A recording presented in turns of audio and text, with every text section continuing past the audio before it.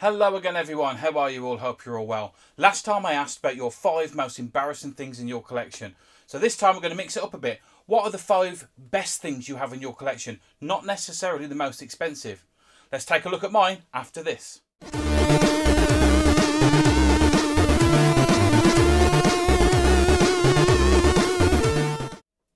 Yeah, that's it. We're going to take a look at some of my favourite things I have in my collection. And a disclaimer here, there's more than 5. When trying to narrow down some of your favourite things in your collection, it's really hard to just go, this is it, this is the 5.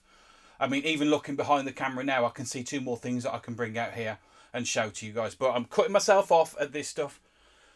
Not always gaming related, you know what I mean? And what I was saying as well is it doesn't even have to be expensive. Something can just mean a lot to you, which is worthless, but it means a lot to you.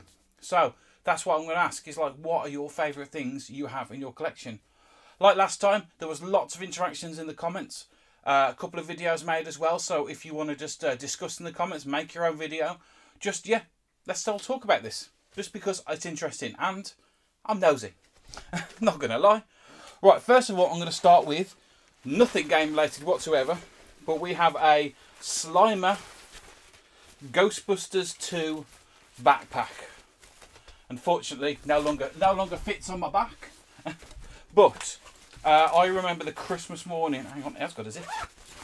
I remember the Christmas morning getting this, and my parents got one for me and all of my brothers, and this is the only one that is left. I'm not sure whether this one actually was my one, but it's so nostalgic. It really is to me. What's got on there? 1990. It was always a pain to put on that. Just his arms just like flop everywhere. You know what I mean? I have him displayed up on my wall. And as soon as I hook him up onto the wall, hang on, let's hook him up here. Hopefully we don't lose the computer. The arms, look, they just fold down. Yeah, I mean, so I need to like stuff him full of something so it actually fills it out a bit. But it looks really, really good. Should we leave him in the background? Should we pull him over here? Let's not drop a computer. Let's cover up Robocop for once. See, look, his arms just disappear. Hang on, we'll have it like that. There we go. At least you can see that it's Slimer. I absolutely love that. I really do. That is a connection to the past. And I think they're the most invaluable things we have. Something that I could rebuy this. I really could. But it's never going to be the one that I actually had. The one that my parents gave me at Christmas. And that to me is that connection. It's nostalgia. It's a very powerful drug, isn't it, really? And if we can have that little connection to the past, it's really good. And on the same vein, again, musical instrument. I cannot play any musical instrument, but I have a Yamaha guitar. I don't know if you can get that in shot. Story behind this one is, do you know when you're a kid and you remember going Christmas shopping with your parents? Back at the time when, I don't know how old I was, but it's that age where you're thinking, Santa's not really, parents buy everything for you. You know, and I remember going round, and I think it was Curry's. I really think it was Curry's. Big shopping complex anyway. I remember seeing this and going, oh, I really like that, really like that. And I remember, vividly I remember this. My parents saying, look, we can't afford it, it's too expensive. You know, they've done their shopping, we're in the car. And as far as, in my head, and this is how it is, we got in the car, we went home. Next thing, it was Christmas morning. And I got downstairs, unwrapped the Christmas presents, and the first one there was this. And it was in my little head, it was like, how? My parents said they couldn't buy it. They couldn't afford it. They didn't have time to go back and buy it. In my head, I was like, what? They couldn't have done. So is Santa real? Yeah, I mean, but I've never learned to play anything on this. I love it for what it is. When you play the demo on this, it plays Last Christmas by Wham. And this little bit at the top here lets you change the actual tune. I've spent the majority of the time just messing about with this and changing the sounds, playing all the demos on it. Never learned to play the guitar. Would love to though. I mean, my daughter's played this as well now. I've got pictures of her a couple of years ago, sitting there like rocking away with this. But yeah, fond memories there. A lot of fond memories. We're going to put it so it doesn't fall over. If you hear a crash, it fell over. A couple of other things now. Some toys. And yes, I have trolls. But trolls with a difference. Hooties, I know I've talked about it in the past. If you live in the Midlands area, it's where all toys, when end of line, you could buy them cheap. So chances are you could buy the entire range of them. And these were there. And I can't remember, somebody's have to tell me, what are these actually called? Because I've just always called them Trolls. 92. It's got a bit of paint on this one. These are the only ones that actually survive. So we've got like Commando, you know what I mean, Army Man, but as a troll. I'll put them back up here just for a minute. We have the Terminator. So you know what I mean, these were definitely not aimed at girls. It was definitely riding the troll wave. But I also remember as well there was lots of like one had a dragon to sit on. Some of them had catapults and all lots of add-ons you could have for them. We got Rambo, definitely Rambo there. These guys have seen better days. Need a better hair day, you know, get the hair done. And leave them up there. And my favourite, although it should really have red hair, but the Viking. And actually, this one was mine. You know, it's going to be a thumbnail, that one, isn't it? Yeah. This one definitely came with a catapult, which looked like a crossbow. And you put something in and you shoot. I think it used to shoot out a bullet with a net on it. I'm sure it did. But yeah, many years. And when I found these again, I absolutely blown away that I found these. Love them. Let's move them off here so we can reach some other things. So we're definitely going down the whole childhood route. Because I said, we can buy these things back. We really could. But would it ever be the same? Man down. So what else we got? Let's move on to another one. Let's go with something a bit different, because this one, I absolutely love this, because this was bought for me for a birthday present from my wife. Has it got batteries in? No, it does not. I remember, this is back when I first started collecting retro games again. And I saw it on one of these pages and I said, oh, I really, really like that. But, you know, somebody beat me to it.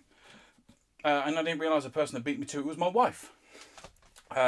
She saw it there, she bought it, she put it away, and I got it for my birthday. And what this is Pac-Man 2. If you can see it on there. And this is 2-player Pac-Man. So one of them, you always play as Pac-Man. And then the other person on this side is the ghost, who has to chase them around. Really good game, this. I haven't played it for a while. It's just been on display more than anything else.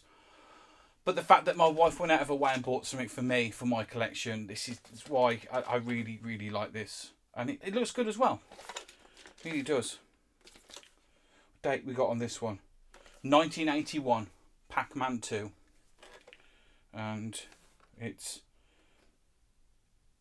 no, whatever. Why do I bother trying to read stuff on camera? I don't know. I really don't know. We're going back down to the my childhood route again, and now we have Tomy-Tronics Shark Attack. And if you remember your Tomy-Tronics, that's why I can't change this. This actually was my one. It really was. All these little marks and scratches down here opening the battery compartment. I did all them. You know what I mean? We're trying to change the batteries and getting a knife and jamming it in there to open it up. If you don't know what these are, this is basically late 80s, early 90s VR by Tomy. So you look through them like this, and the light shines through the top bit here onto like an LCD screen. Sort of like a Tiger Electronic game kind of thing. But yeah, and your buttons are here at the top. And you moved around and you shot the sharks, go for the high score. But it looked great back in the day, and I think they still look amazing now. There's a lot of different ones. I always wanted to try the car one, never tried that one. But I know there's like a really rare monkey one. But yeah, if you want to get some of these now, if this is something you remember, grab them while you can, because the prices of these are just going through the roof at the moment. Absolutely crazy. Stay. And I have shown this off before, and I even think this was on the first video that I did. Oh no, the first toy video I did. And it's this guy here. Spoke about him many times. He's made many appearances. Look at all the wear. And this is my Rocklord Nugget. My actual Nugget toy from the Rocklords. If you don't know what the Rocklords are, think of Transformers, but they turn into rocks. Somebody thought it was a good idea, so, you know, I went with it. There's lots and lots of Rocklords toys, there really are. I've got quite a few. I'm still always trying to collect them. I like the car that they've got as well, which turns into a plane. I love that. But for nostalgia, for a connection to the past, it's Nugget. All the hours playing with this guy, you know what I mean? The good times, the bad times, the sad times, he's been there. Always will be. So that's why Nugget is very important to me. And one of the prize things in my collection, it really is. Again, we go down the whole route of, I could buy another one. I could get one that's brand new, shiny, on the card. Won't be this Nugget. Won't be my Nugget. Oh, I forgot about this one. Do you know we have memories of things that, like, you remember playing over and over again? And now I've got kids, I can think of, my God, we must have driven my dad insane. We've got these, they're called Starcades.